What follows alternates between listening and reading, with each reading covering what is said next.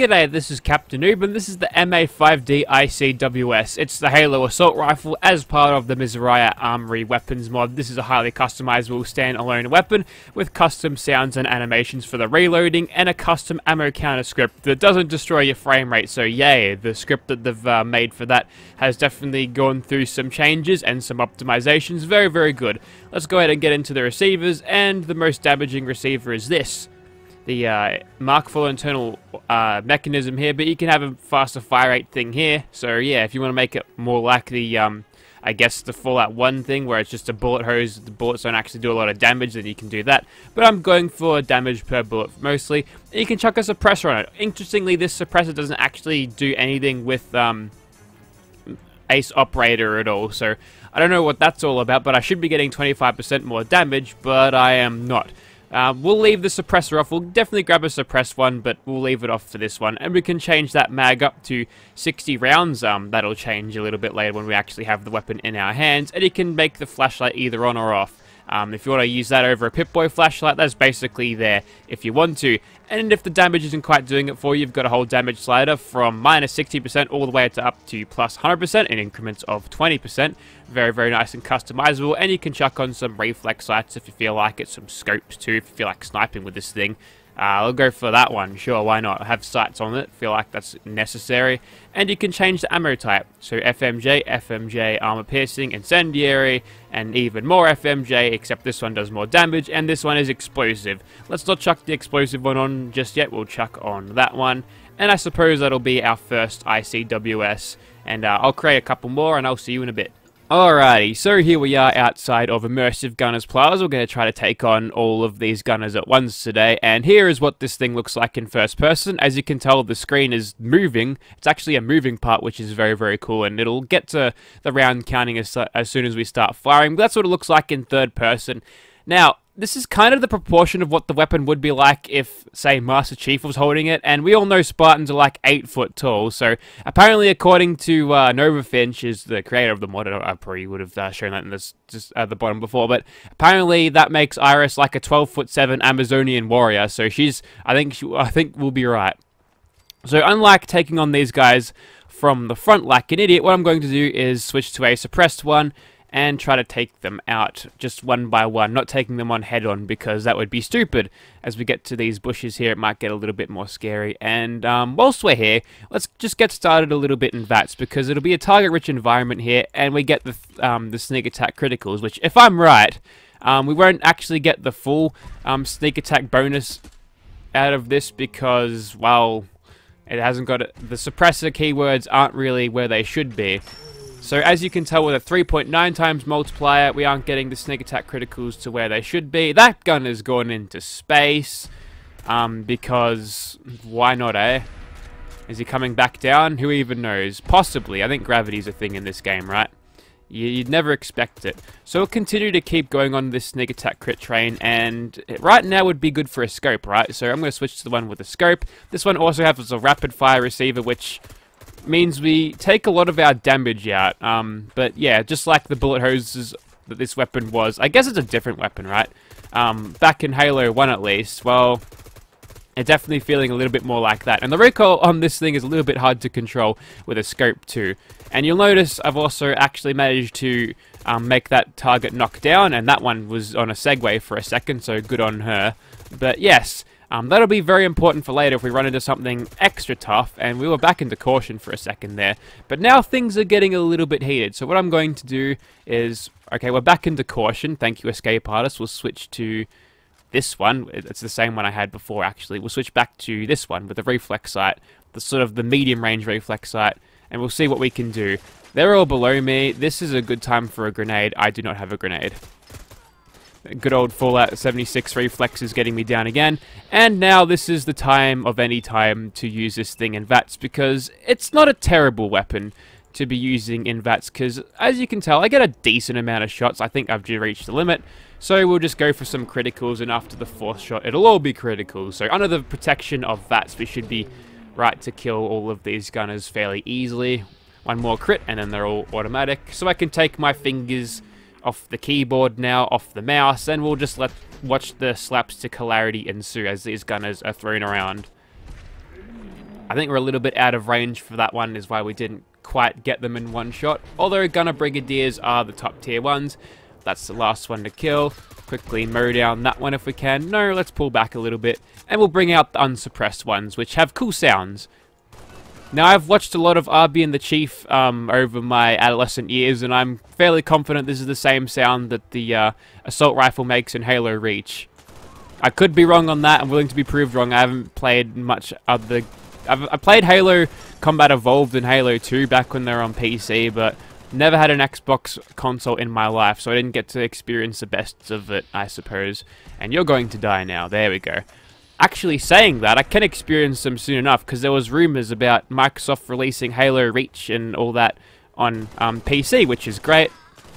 And this has definitely got the stopping power in close quarters to do very well. Even though we're getting that half damage penalty that that very hard difficulty brings us, we're actually taking out these gunners very, very quickly. And we've also got the 60 round mag to our advantage here, so that means we can basically... Hang on, I'm being suppressed by 2 Gauss rifles here. Hunker down. Well, it means we can basically hold down the trigger and fire for days, which is very good. So let's do precisely that. We've got 7 bullets left, reload around the corner. Suppressing fire, take out that gunner, very nice.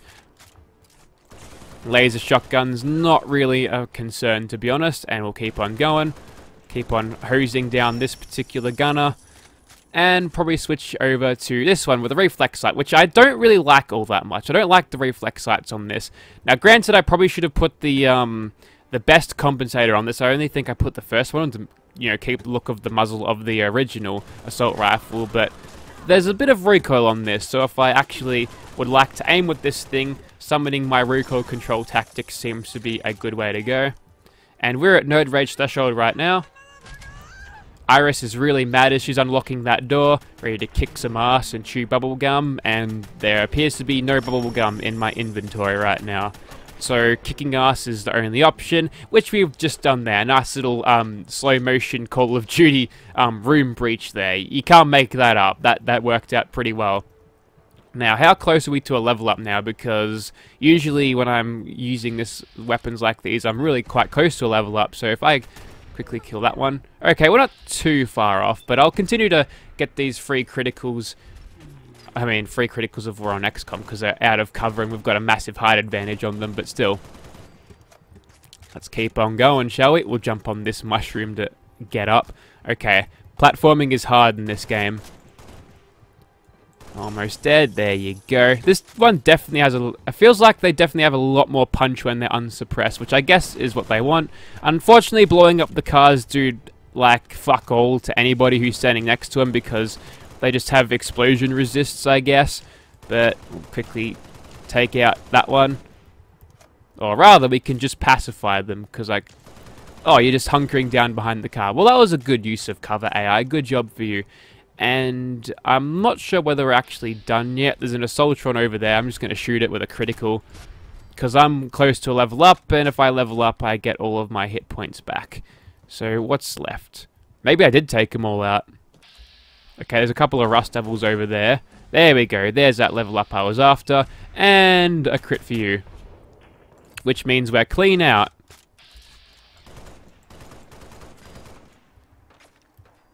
Okay, I'm going to change that right now. Thought that was an Eyebot for a second. Nope, it's just a Rust Devil head. There we go. Alrighty, enough gunners have been slaughtered on this day. Let's go ahead and kill some super mutants instead. Okay, welcome to Baby West Tech. This is like the baby version before it turned into a big bad cell full of tough enemies in Fallout 76. A lot of super mutants in here, and I've changed up the weapon. I'm no longer using the rapid fire receiver, and I've toned down the scope. It's only a 3 times now, so it looks different. It looks a bit goofy to be honest, but now we're actually hitting for a lot better damage. So I'm glad that I did that, and we'll keep this stealth train going until we are detected. Frame rate destroying goodness. I feel like that effect is not the same as the standard legendary explosive bullet effect also. Satisfy my curiosity. Chameleon stuff. Ah yes, good old chameleon stuff in Fallout 4. And since these two are so close together, might as well just kill them. Break his legs very, very instantly. Not really instantly, but we got him stuck down before we killed him, so pretty damn good. And we'll back up here. as you can tell, running this with a suppressor and a scope is fairly effective at not only keeping enemies away from you, but allowing you to do lots of extra damage with that glorious 3.9 times multiplier. Yeah, okay, stealth jig's up. Now, this is just the regular one I was using before. I switched out the compensator from the first one to the last one, which says exceptional recoil control, and honestly, it's a little bit better, not too much better. It's still a little bit better, so whatever. It's better, okay. It's good, it's fine. We'll keep on going. My lord, you guys look like you've got the energy shields of your own, because you are tough nuts to crack.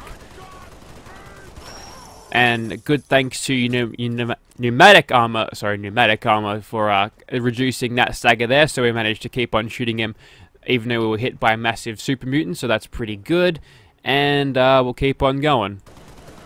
That one was only a very weak one. Aim for the noggin for extra damage. There we go. And hang on, is that a radroach? Oh, bless your little cotton socks. Glowing radroach even. Yeah, he's dead. Surely. No. He survived. Surprised.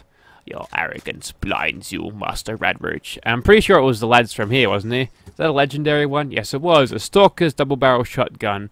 I reckon that's a loot lockable item, so if I reloaded the autosave when I first came in here, I might get an explosive one. I want to try, actually. Alright, we'll move on. If I get an explosive one, I'll show you. Ooh, got a two-shot one this time.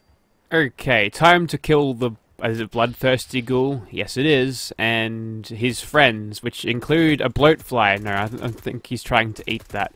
Also, there's another ghoul over there. There's many things going on right now. Ever since I installed that mod with the M27 IARs, that Deathclaw just kind of shows up everywhere. So he needs to go. He needs to go away. So we'll take him out first of all.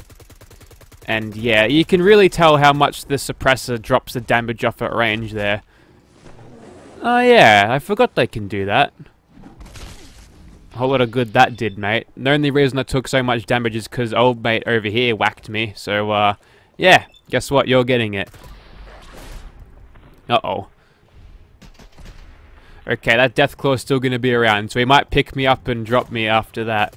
Oh yeah, I'm also out of criticals, and we're into Nerd Rage now. Luckily for me, that means I do a shit ton more damage. And, ooh, saved by Nerd Rage. There we go. It's so much better because I've got a Destroyer of Arcadia because I killed all the synths in Far Harbor. It gives you like 200% more damage when you get into the Nerd Rage, so that synergizes so well, and you can it's just really good for pulling that much damage out of your ass. So, yep, it wasn't the smoothest run, but it had a good finish at least, so pretty damn good. We'll move on.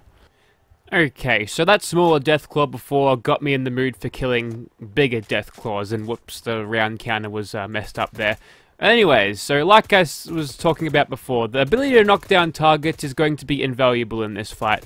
The problem is that, well, his cronies are going to detect me, and there's also gunners up yonder, which will aggro him and, you know, not allow me to get my only 3.9 times sneak benefits. And, oh, do you see that dodge? See, I heard you. I've got surround sound in my headphones. I can hear you coming from a mile away, mate. Also, there's a lot of easy ways you can avoid Deathclaws. Usually when they're big like that, it's hard. Put me down, you. But if you just weave in and out of trees, that kind of messes up with that pathing enough for you to get away with it. Alrighty, so we'll just pick off all of the lesser Deathclaws around here. Very, very nice. Took one out there. You're still on the ground, which means you're an easy kill. Just bullet hose him to death, and one more mythic Deathclaw, and I believe that is all of his cronies. Let's see what kind of other things I got. Oh, that's an instigating handmate and an enraging lead pipe. I know which one I'd take if I was given a choice of those things. Oh, he was about to stomp on me. That's not very nice. And as you can tell, it's going to take a while when we do it like this. Also, he's got a tendency to jump around like that, so I think Furious would be a good effect for this, because unlike the version in Fallout 4, well, there's no limits to how high it can stack, meaning you can just keep going and going. So what I might do instead is just get some that and that. I'm gonna eat the... yeah, I just injected the assault rifle, and now I kind of need to eat the jet again, which means I've had two. Yummy. Alright, in slow-mo now, and a slow-motion reload. We had active camo for a second there, that's the only explanation. And yeah, once we get these shots zeroed in well, unfortunately we're not staggering as much as I'd like to. And I think it is time to go for the belly, and don't stop shooting at its belly. Very nice, getting that damage stacking up nicely. Dodge that attack there. Probably felt the wind on that one as it went by. He's mutated at this point. He goes in for a high 5, manages to get us, and he's picked us up. He throws us down, which means it's not an instant kill, and instead of immediately attacking us like that, we managed to break his headbutting move, and he's got himself wide open to the belly whilst we're shooting him like this. And if you really wanted to see the round counter in slow motion, there it was. And let's hope this critical stuff would be able to kill him, because it's getting tight here. It's getting really, really tight. It's going right down to the wire. Don't give up now, Iris. In fact, we can just cheese this, by the way. We can just sit here. Yeah, it's probably the easiest way we can do this. He can hide within those trees, we can just shoot him over here. Wham! Tension breaker. We'll shoot him with the explosive one, because that's fun. Knock him down. Keep on holding down that trigger, running out of mouse pad. Luckily, the mag ran out first. So, we've got this match on ice, nothing more to do. And there you have it, 1 Deathclaw kill, and I'm pretty satisfied with that.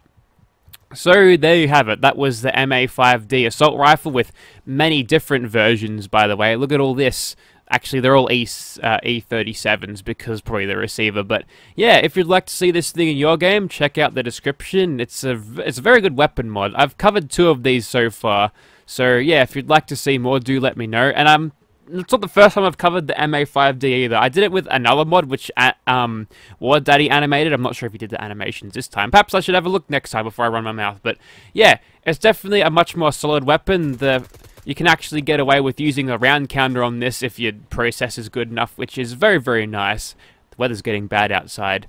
Anyways, so I'll leave you with that. Thank you very much for watching, guys.